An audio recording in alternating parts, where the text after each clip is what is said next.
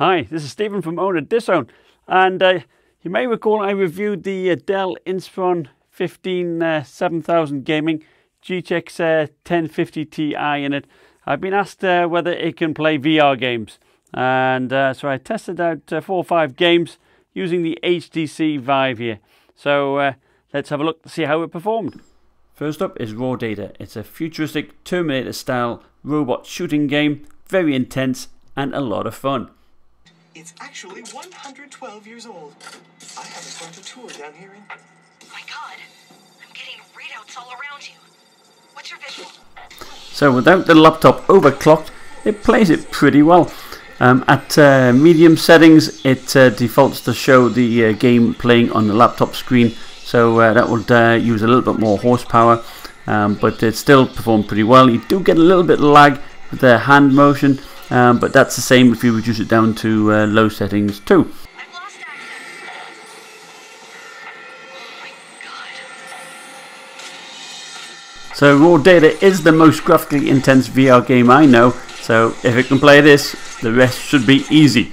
Next up is Serious Sam VR, a crazy game, multiple weapons and multiple enemies.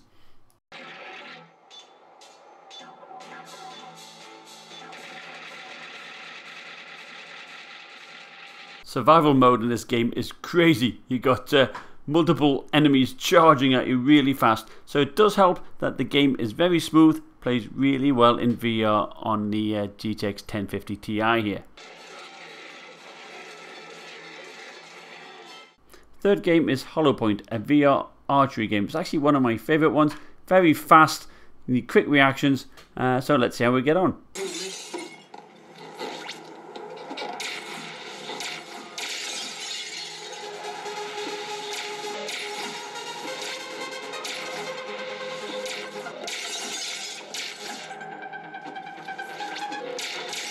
This game plays perfectly, no stutters, no jitters, it's very smooth, and it's a most enjoyable game. You've got to be very fast, you've got to shoot various enemies, including these various ninja type warriors, as well as exploding cubes. Love it.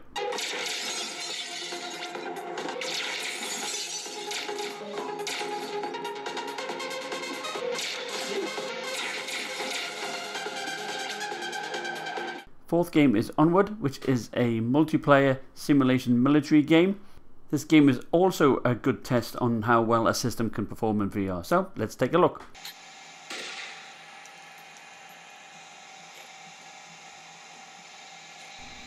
So here I'm just playing single player free roaming, so we'll get an idea of how it performs.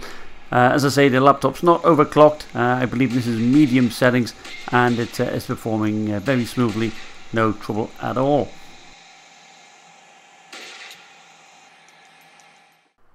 Finally is Storm VR. Now I actually reviewed this some months back when it was out in beta. It is a great game. It's done some updates, so it is actually a bit different to when it first came out.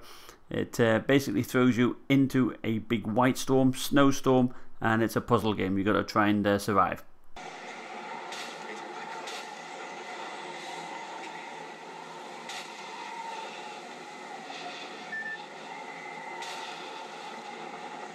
Now, although this isn't a fast action-packed game, there is a sense of urgency because you do get cold and you die after a period of time. It plays smoothly here, you can teleport around, look around, and there's no jitter at all. It works really well. So to conclude, I think it was very good. Only in Raw Data there pops a slight lag when you're moving your hand around, but the action was smooth, and I did not overclock the computer at all.